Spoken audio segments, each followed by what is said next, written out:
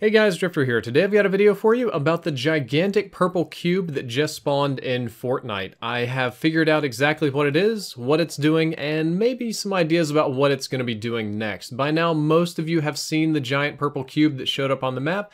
Many of you have probably shot it or hit it with a pickaxe, as I have, much to the detriment of your health. It killed me once on stream last night when I was first playing with it, but after some time and effort, I managed to figure out exactly what this cube is, and I think I've got some good ideas on what it's going to be doing next. So first things first, let's talk about where it came from.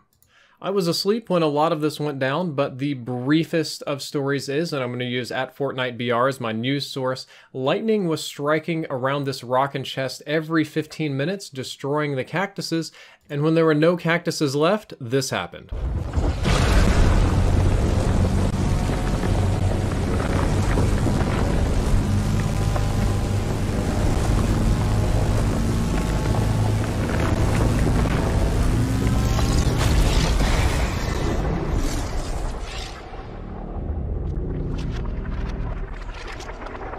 And again, I'd like to give @FortniteBR credit for this, and @LootLakeBR, which is apparently the original source if you look a little closer. They're a Fortnite news website, so you could definitely check them out. They had a fantastic scoop earlier today on that gigantic cube spawning in the map. The cube itself is very huge and imposing. It's multiple stories high, many times larger than your player. It lords over the map and is super visible from a very, very long way off.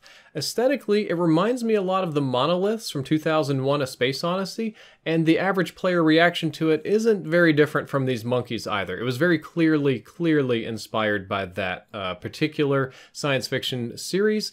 You can't really destroy it, you can't build on it, you can't do much to it. It does interact with you. It'll push back and attack you if you try to mess with it. And of note, you do slowly regenerate shields while you're near this giant cube, as I'm doing here. One other neat thing about it is that if you sit there, it is kind of on a cycle. It'll make some very interesting noises, just as some little bleep bloops, some very ominous, large, imposing sort of sounds. Just listen to them for just a second.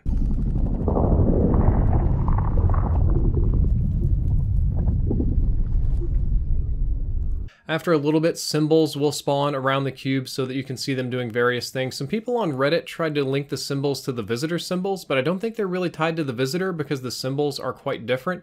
However, if you watch very closely, I'm replaying the same clip here, I get that, there is some green smoky thing going on inside of the cube. There's something moving, something bubbling, something happening in there. Listening to the sounds, I thought that Epic would hide their Easter egg and their information inside of that ominous and sometimes random sounding noise, so I did a spectral analysis of the sounds that the cube makes, and I didn't really find very much. This is the spectral analysis of it. You don't see any hidden words, no Easter eggs, no weird audio patterns. You do see what looks kind of like a building with lights in the middle. That's when the symbols show up and it makes some boopy noises. If you zoom in on that and take a closer look, you'll see there's not much of a really interesting pattern, except there do appear to be two slits, like two little eyes. That may just be accidental because it is a pattern. We're looking at a repeating signal here, so that might just be some background nonsense. Okay, enough of that. Let's move on to the juicy part. This is where I explain what the cube is and what's going on here. I was originally investigating the cube in theater mode. I'm in theater mode right now. I was trying to show that there's a galaxy, there's some shimmer, there's something going on underneath the glass, and I was like, can I go into it? And yes, Epic Games does let you go inside the cube. You can spectate in there, and that's really nice, except it's basically all dark and you can't really see anything. You get a little visual distortion. However, I screwed around for a little bit and I noticed something strange. There was a portion of the cube on the ground that was lit. It was still daylight, you could see it. So I went down and I noticed that the cube doesn't touch the ground all the way, and that there appears to be a slightly smaller cube inside this cube and then a smaller cube inside that one. I know the visuals here are blurry, but what you're seeing is a cube literally inside of a cube. It's just very dark and difficult to kind of get your eyes on. So I'm going to try coming into the cube, and now so you can see there's clearly another structure inside of it. And then when I go inside that cube, you can finally see the smoke billowing and all the sort of internal effects going on.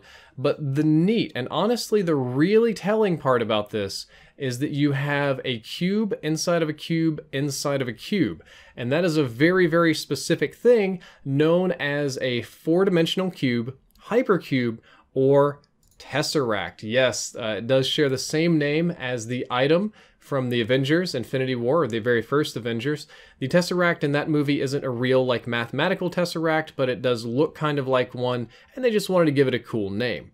Coincidental naming and very fun Thanos mode aside, I don't think that this is any sort of Marvel crossover. A hypercube looks roughly something like this GIF I pulled off of Google. It's a four-dimensional cube, or tesseract, looks something kind of like this that I pulled off of Google. It's a four-dimensional shape, so to show it in 3 dimensions, you have to show it moving. What it's actually doing there is its version of rotating, as if we were turning it on its side, but we're turning it on the 4th side, which you can't really see. 4D is kind of a complicated topic, and as it would turn out, that was the topic that I wanted to tackle on my next personal video. It's just a cool topic. It's something that fascinates me. Extra dimensionality is very, very fun, but I'm going to try to do the quick and dirty version of 4D for today's video so it makes a little bit more sense for you guys. This is probably the best image I've ever found that explains it. 0 dimensions on the far left is just a dot. 1 dimensions connects 2 dots, or a line. 2 dimensions would be connecting multiple lines together, so you get a square. When you move it in 3 dimensions, which is what we normally see, a square would turn into a cube. The weird one, though, is when you move up into a higher dimension than 3, and as far as we know, there's about 11 of them, mathematically, scientifically speaking, but you can math out as many as you want, it would turn into a 4-dimensional cube, or a hypercube, or tesseract, as it's called. These are real objects that do exist in real life. They're just very difficult for us human beings to perceive with our eyes. Here's a very similar graph that shows you that you can move up as many dimensions as you want. They kind of stopped at an 8 cube or 8-dimensional cube because the 2-dimensional projection gets so complex and so messy. This is a very fun image as well. If you were to take a cube or box and unfold its sides, you would see that it kind of looks like the cross on the left. However, if you were to unfold a hypercube, what you would get is a 3-dimensional object that looks kind of like the 3D cross or spike on the right. Perhaps this little GIF of some shadow magic will unlock your brain a little bit or give you an idea of what's going on. It helps some people visualize it. It is a really complex topic. Here's another visualization that might help you explain exactly what this object is. As another example, I 3D printed this little guy, which is a 3D projection of a 4-dimensional cube or hypercube or tesseract or whatever you want to call it. As you can see, it's basically like a cube inside of a cube. The webcam doesn't seem to want to focus on it, but it is a real object, and if you could grab a hypercube and just put one part of it in our dimension, it would probably look something like this. And I'll definitely be using this prop again as an example in a much more complicated video that's coming in the future. Okay, so that's a lot of stuff. I gave you the quick and dirty. Another dimensional video will come up later. The short version is Epic Games decided to put a 4-dimensional object in their game, or at least a model of it, since it's really super stupidly hard to code for a real 4-dimensional object, and it does have a coincidental name with the Tesseract and all the Marvel stuff. What this means for you gameplay-wise, and what the cube can do next, theoretically, is that the cube is quite literally part of a bigger object that exists mostly in another dimension. You're only seeing one part of this cube, one 3-dimensional projection of it, when there's actually many more sides to it that you haven't seen. Because most of this cube is sitting in another dimension, that means it can draw energy from a variety of unknown sources. That means that you could go into it and pop out a different place. And I would say the cube is very likely to move, rotate, or do some other strange, impossible thing sometime in the near future.